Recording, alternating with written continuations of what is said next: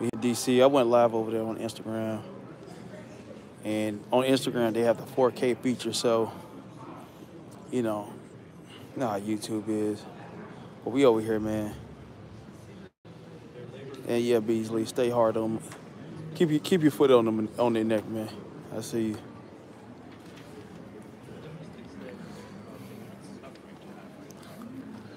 And I'm glad I'm here, to be at the statue of Benjamin Banneker, just representation of who he was in real life.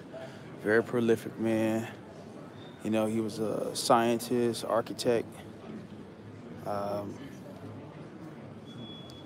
He actually, there's a lot of things that he was responsible for.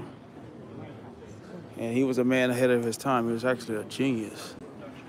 So, we're here at the African American Museum, and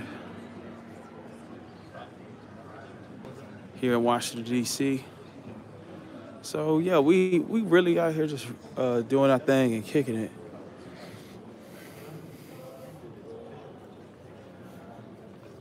And we're seeing a lot of artifacts. So I did do a live on my Instagram for those that don't know. Yeah. Attention visitors, running, horseplay, and playing on or throwing items off balconies is strictly prohibited and will result in an escort out of the building. Oh, wow. Somebody thugging it out right here in the African American Museum. They want to be part of history. Phyllis Wheatley, poet.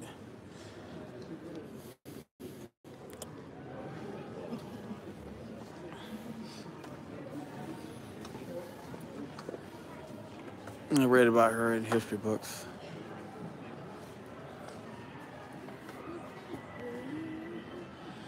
During the Revolution, Phyllis Wheatley, 1753, 1784, was a household name famous for having published poems on various subjects, religious and moral.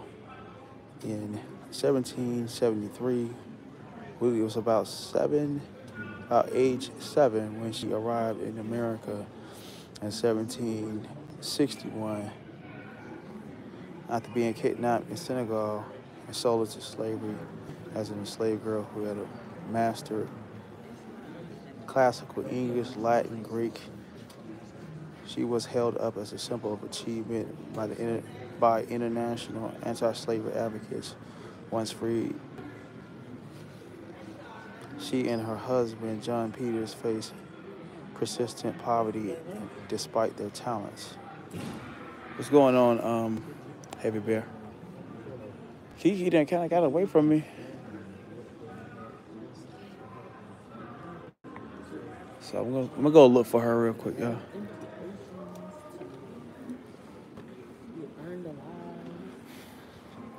I think at the museum, everybody want a crowd. They want a crowd. So, let's talk about the Haitian Revolution.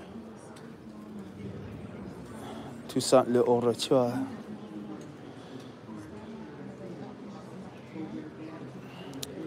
Toussaint l'Ouverture. A lot of Haitians revere him to this day.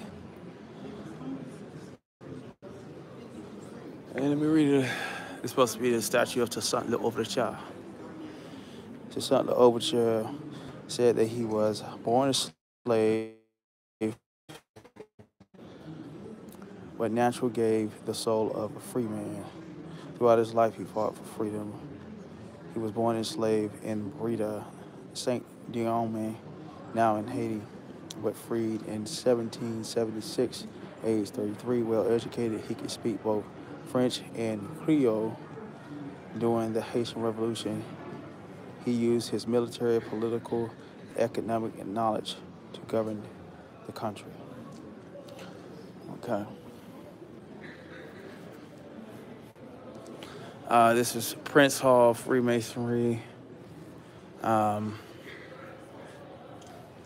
let's read on Prince Hall and what the United States government, them the Masons. They got all kind of mythical things about him. So let's just see what the United States government has to say about, you know, okay.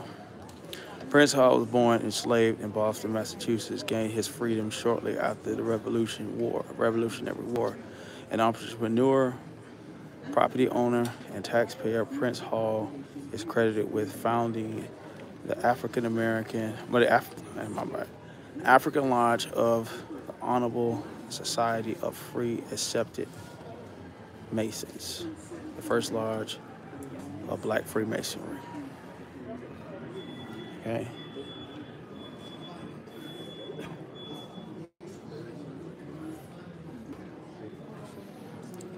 I guess these are original manuscripts.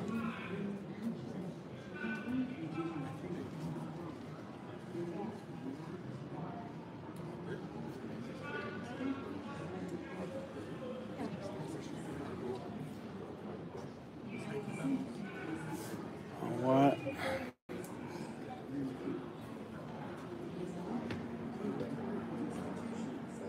Let me go over here and check out some of the women over here because I did skip past some of it because it was kind of crowded. How you doing?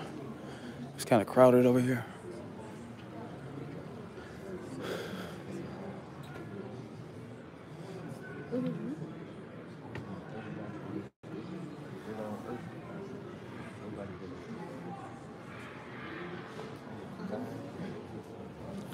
Now, boy, that's a book report right there, ain't it? That's for the Haitian Revolution right here.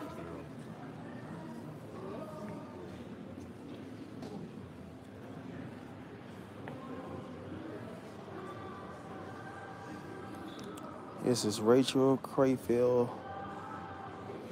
Early image is likely first hollow-colored silhouette of African-American woman. It shows Rachel Crayfield, who labored for the Dickey family of Oxford, Pennsylvania. Although she is listed as a servant in the family papers, Reverend Ebenezer Dickey commits her to his wife, Jane, and two enslaved children in his family. In 1731, will. Crayfield appeared in account books for Dickey's 200-acre farm until 1847, when slavery was formally abolished in Pennsylvania. All right.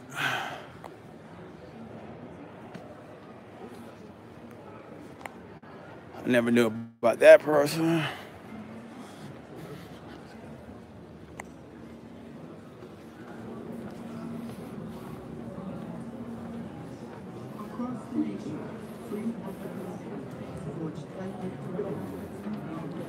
So let's move around, y'all. Let's move around.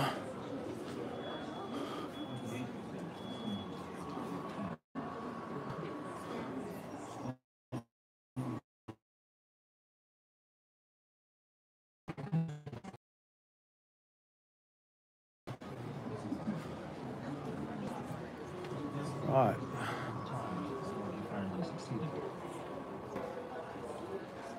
By 1850, the Fugitive Slave Act required all Americans to return. It's very nice here. It was kind of looking a little boring when we first came through. When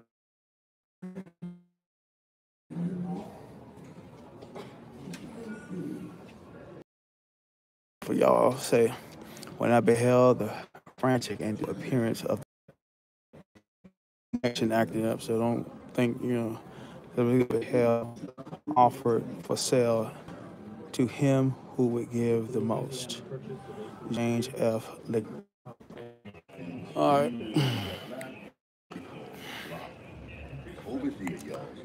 So yeah, you guys are here with Professor Octavius, and we're just moving around, y'all. Moving around. I saw Kiki over here. She done got into her own little thing, I see.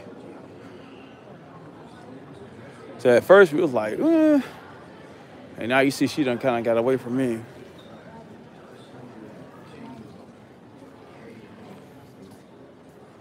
See, she's interested right now, y'all. Hey, babe. So this cabin was actually taken. I'm on live. Oh, okay. This this is a cabin Oh, it's a real. of slaves. Yeah, it was taken from South Carolina in 2013. So it was there from 1853 to 2013. You should look on the inside. It's not much to it, but that's where they actually been. You can smell the old wood.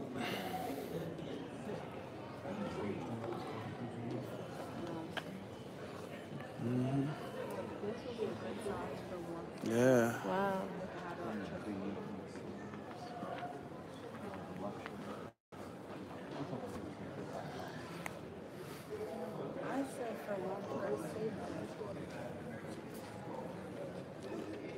It's a slave quarter, y'all.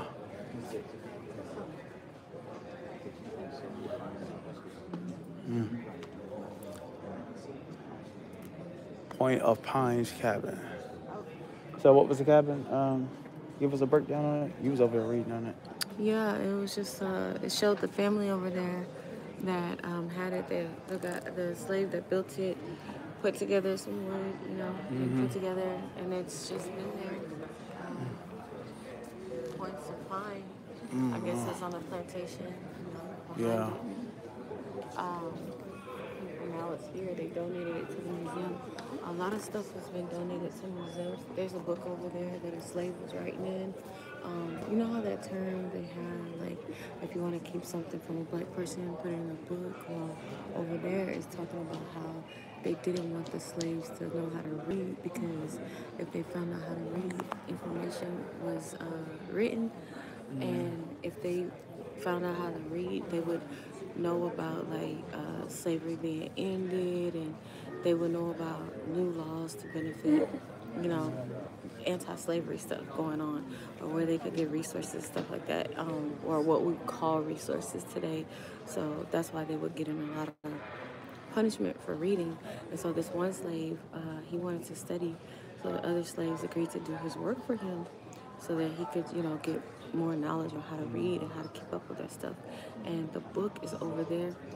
It also has some pictures of slaves from back in the day that was donated. We almost got bored at first, right? Yeah.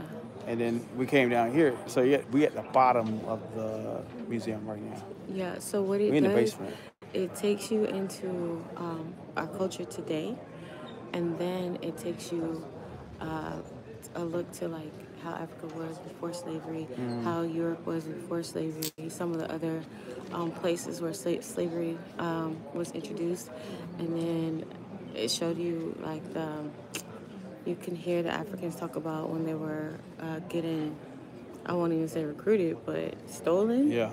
And forced onto those ships, And how a lot of how them they was violating 10-year-old children.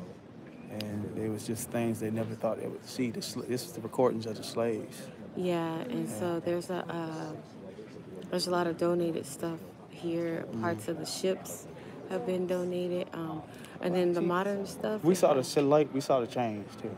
Yeah, we saw the chains. The chains that they they actually had on the used. people in the ships. Yeah. There's a lot of Aboriginals people on YouTube will say there's no. We see a lot of the signs, like the original signs. Like, this is real stuff right here. We see a lot of the paperwork where they calculated how many pounds of cotton their slaves picked, you know, to determine whether they had done a good job for the day or not. We see some of their worship items over there. Some of them were Muslim and stuff. Like, you know, in slave movies and stuff, it doesn't really talk about that. It just mostly talks about the Christian faith, but it talks about other faiths that they had, and it just gives you the whole breakdown. So yeah, guys, you see it, and how you doing, Alcaton? So we're at the African American Museum in Washington, D.C. So this is what they're trying to say Rob looked like. Frederick Douglass, you know. So they say Rob got the Frederick Douglass haircut. Well, not haircut, the hair. Yeah. And I guess what is his diary? When they were building this, they put all the stuff in first before. Look at your team and pull your eyelids back and look at your And for those that just came in, his Search on the Truth.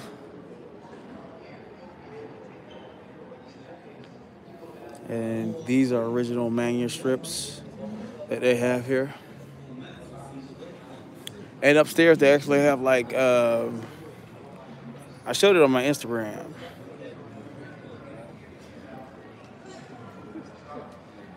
Yeah, I showed it on my Instagram earlier, but my sound wasn't good because I had the wrong Bluetooth connected. And they were showing like Erykah Badu's head wrap, Prince, some of his instruments. I think they had something of Bob Marley up there, but I really couldn't see it. So here's a banjo.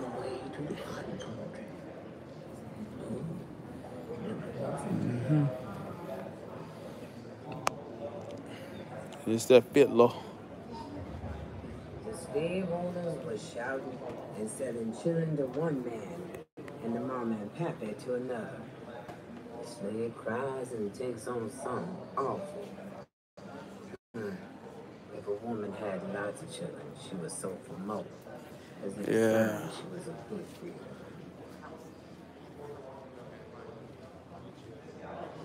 I can see that old block now. My cousin Eliza was a pretty girl, really good. The master was the father. When the girls in the big house had boys coming to see, The Fancy Girl Trade, 1835. So I read a little bit of it. Said many white men preyed upon African American women and girls during the domestic slave trade. A new category emerged known as fancy girls, women purchased for sexual exploitation. These women were sold at rates significantly higher than the price of other enslaved persons. Polly, a 16-year-old, described having yellow complexion and black eyes, was likely sold as a fancy girl, gift of Candace Greene. I'm pretty sure they do have some of that. So it's just so much here, bro. It's just so much here. And y'all make sure y'all subscribe to this channel. This is the Enlightened channel.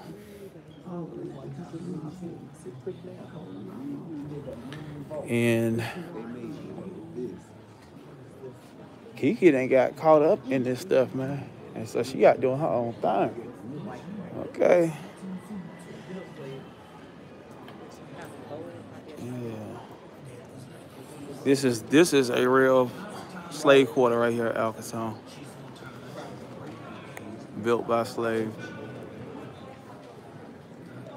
They're showing this right here. This is the family.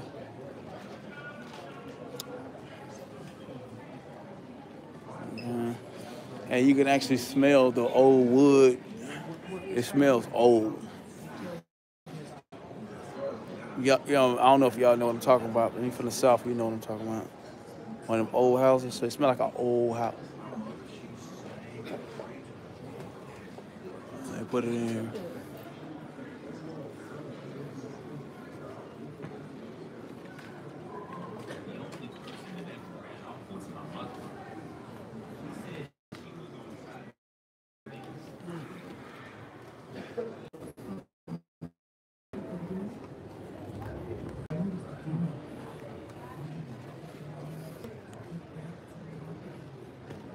I'm trying to see if they got something on Nat Turner. I'm gonna call that Nat Turner Alcatraz. That was a sad time. Yeah. I have to miss the babies for them. Attend to the right This is what Kiki was talking about. Some of them babies so fat and big out there tote the feet while another gal tote the head. I such a little one, about 7 or 8 years old.